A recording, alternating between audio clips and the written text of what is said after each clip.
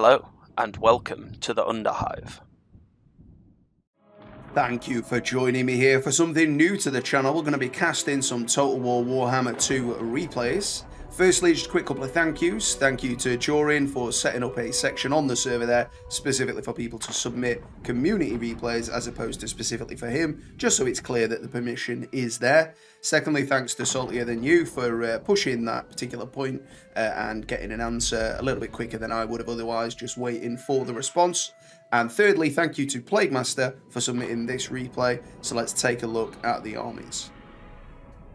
So we'll just slow these armies down a little bit. I believe we've got Plaguemaster on the Vampire Coast here, but he is going by a different name on screen, so I'm not 100% sure, but we've got his opponent, Friar with the Dark Elves. So starting with the forces of the Vampire Coast, we've got some Scurvy Dogs on both sides here. One on the left there with a chevron. We've got a Bloated Corpse making his way for the tree line. Zombie Pirate Deckhands with polearms on the flanks. We've got the Lamprey's Revenge as well as some regular Rotting Promethean gunnery mobs in the flanks. In the rear here, we've got some gunnery mobs with handguns, a couple more dotted about there on the front lines, as well as some gunnery mob bombers. And for the leadership here, we've got a Vampire Fleet Admiral with a pistol and Lore of Vampires, as well as a gunnery wight. A lot of powder here, so certainly going to be able to make use of the more powder ability. And for the forces of the Dark Elves, over here on the left, we've got Dark Riders with shields. I was expecting to see the range variant there, but fair enough, going for the melee variant. And we've got some Scourge Runner Chariots. They could get some real work done there. Big heavy lifting piece. In the rear, we've got some Shades, Witch Elves, and more Shades. For the front line, Bleak Swords, Black Ark Corsairs, all mixed in. But that is pretty much that. And for the leadership, we've got Malice Darkblade, bit of an off-meta pick, and a Sorceress of Death, as well as a Master. Is that an Assassin Master? Nope, just a Master. I've not actually seen that unit in action myself, so that'll be fun to see how much of that can get going. So let's see how these armies sort of line up here towards the beginning of this fight. Certainly got a bit of posture in there. The Scurvy Dogs moving down. Oh, there was a third set there that I'd missed, just off on the very left flank here. Dark Rider's pulling back in. And the Bloated Corpse has found his way through the trees. Is he going to get these Bleak Swords early? Sorry, the Corsairs. And that has taken nearly a full unit of Corsairs out. I don't know if they're going to shatter off the back of that. But the Pirate Gunnery mob's opening up now. And those bombers too are getting some work done against the Corsairs. This front line is not going to be able to hold out in melee for very long, but if they can make them... Oh, those Corsairs are being dissolved by the power there, but it looks like we've got a spell coming off here. Yep. We've got the... I forget what it's called now, the Lore of Death version, but it's, you know, essentially banishment, isn't it? But yeah, is it Purple Sun? Yeah, I think it's Purple Sun there. And in the engagement in the back here, we've got the Scurvy Dogs taking out the Dark Riders, and they're actually performing really well there on both sides. 2v1 in this case. The Rotting Prometheans hanging back for the moment, but they're going to be able to wrap up these Corsairs. The leadership appears to be affected negatively there. Might have been... Oh no, it's the Spirit Leech going off from the enemy caster here. Lord Malice Darkblade coming through on foot. The Scourge Runner Chariots in at the back here. Definitely going to be breaking these gunnery mobs down. And the gunnery mobs at the rear being shot to pieces by the Shades. They're certainly getting the better of that trade there. Malice taking a few hits here from the Rotting Prometheans, but the Master is there for support. The Master is an anti-large specialist. So, certainly going to be making those Rotting Prometheans pay. They are taking quite heavy casualties. They have still got 5 models left in the unit. These Bleak Swords here perhaps staying there in reserve, but it does seem that this pocket is being won by the Dark Elves here, more over this flank towards the Vampire Coast. We've got an Invocation perhaps going... Oh, no, sorry, that's the Enhanced Ballistics. So that's going to be buffing up these gunnery mobs, but I don't know if they're going to be strong enough to take down this chariot. That is certainly not a trade they're going to want to be making. No, not at all. Back in the middle here, we've got the leadership going at it big time. The Master is taking some hits, but the Vampire Fleet Captain is a large unit there, so they're going to be taking pretty big damage from the Master if he can take a hit. But of course, their Summon going to be protecting him. We've got the Deckhand Mob Regular taking out those Bleak Swords a little bit. The first set of Shades have shattered, and so have the Dart Riders. They really got pounded by the Scurvy Dogs. That was great play from Plaguemaster getting in on those. I wasn't aware that trade would work out so well, but it really did.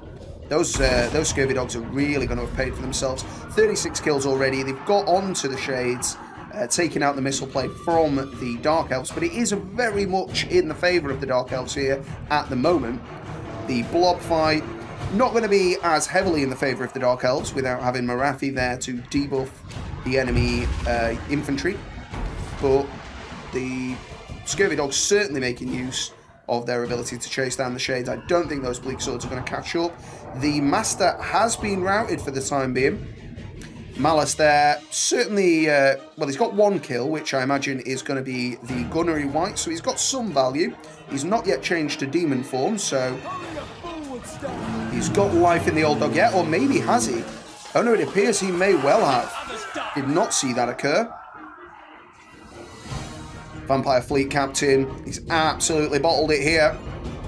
But it is a good play. Keep him out of the action for a moment. Don't let him get tangled up with Malice.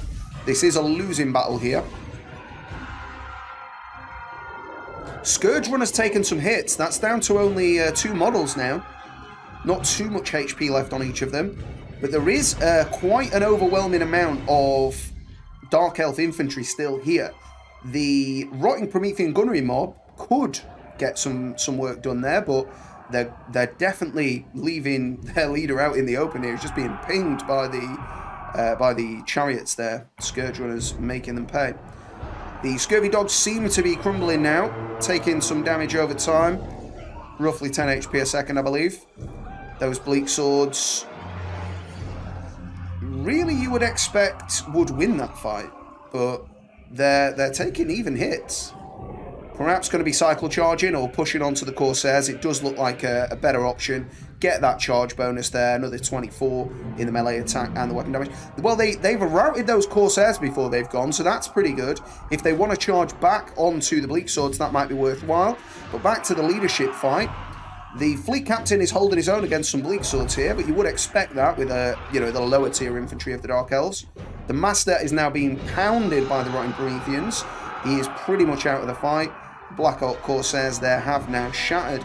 This has swung back into the favour of the Rotting Pirates here. Sartosa playing it well. I do think that these Disintegrating Wolves have really got some value there. 120 kills, they've taken out a lot of infantry. These Rotting Prometheans have got the match on their back, really. If they can turn this around, that is a phenomenal victory. Great play by both players here, but certainly the use of these Rotting Prometheans and the use of those Wolves. I didn't really get a great look at what happened there, so maybe we'll cut back and see how they did in just a moment. But yeah, I think we want to check out what happened with those. But I think really the Rotting Prometheans have turned this fight around, as well as the clever play to bring the Vampire Fleet Captain out of the fight until there was really only a Chaffy infantry unit. I don't think it's fair to call any elves Chaffy, but the Bleak Swords, of course, being a lower value infantry unit than some others. But it's not over yet for the Dark Elves. The Bleak Swords, 2 sets coming in now. 23 and 24 models, so that's kind of half a stack really, or the better part of a stack, but many of them have lost health. And there's another stack of 48 there, so really we've got a whole stack of Bleak Swords, but hopefully they're not going to be routed one by one for the case of the Dark Elves there. But as I've said earlier on, it's really all resting on these Rotting Prometheans here. Looks like we've got an increased power reserve. We might have another summon, potentially another heal going off. Yeah, it looks like a heal. And the Dark Elves have crumbled and gone. that is the end. So I'm quickly going to cut back to what happened with these Rotting Prometheans here and how they swung that fight. But certainly, great battle there from both players. Well done. I do think they held out to the last. We'll check the values when we come back in just a moment, but we can see there, yeah, 153 kills. Definitely paid for themselves, unlike the Lamprey's Revenge, but perhaps they were targeted down. So let's just take another analytic look at how these Rotting Prometheans did. And I would also like to take a look at the Witch Elves and what they were getting. So for the first minute and a half of the fight, the Rotting Prometheans stayed back, and that probably did help them out. The Witch Elves, again, also staying back. And we've seen there that both of these units got a lot of kills and certainly got some value. A lot of value in the case of these Rotting Prometheans. So, of course, the buff for the Dark Elves there going off quite early in the fight, but that was probably down to the explosion from the bloated corpse there, taking out almost a full stack. So the Witch Elves came in, and the Rotting Prometheans were pulled back then from the engagement. And it looks like, yeah, they came in against the Polearm chaff, so this isn't a great fight for the Polearm, really. The Witch Elves, of course, fairly elite infantry, dealing 35 anti-infantry damage, so they're going to be getting a bonus on that per attack. The Rotting Prometheans did then get in on the Witch Elves. So with the support of these chaff to take some of those attacks, they were able to get in there and really deal some damage, armor piercing, and very strong weapon strength there, 77. So it looks like they took out the majority of this unit. Started taking some damage there, so it looks like the Witch Elves sort of switched onto them a little bit more, and the Bleak Swords were very committed to that fight. The Scourge Runners then came in and took a few hits, and the Witch Elves did manage to rampage them a little bit, so that probably accounted for a lot of those kills really just being within this infantry corps, because, oh no, the rampage stopped, so these being rampaged isn't a big deal, so if anything, that was probably a good thing for Sartosa.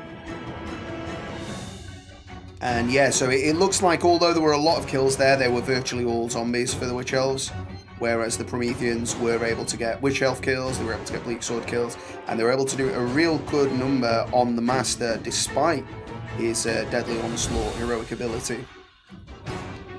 And from there, we kind of know what happened. They were able to defend their lord, and that was that. Well, great stuff. I've got to say, I thoroughly enjoyed that match. It was very back and forth. I think for the first few minutes, you'd be quite understandably behind the Pirates of Sartosa with the bloated corpse getting a full unit wiped essentially. But then once the lines met, it was very clear that the infantry were better for the Dark Elves, as you would expect, and they certainly got rid of many of the infantry units for the zombie pirates here. But the healing, the summon, and the value generated from those Rotting Prometheans, I think, is what won the fight there. Great play from both players, but particularly a great use of the Rotting Prometheans. I do think the Regiment of Renowned version were shut down very quickly, but understandably, you're going to lose our unit. But great stuff from both players. Thank you again to ThePlaguemaster for the replay, and I will see you next time in the Underhive.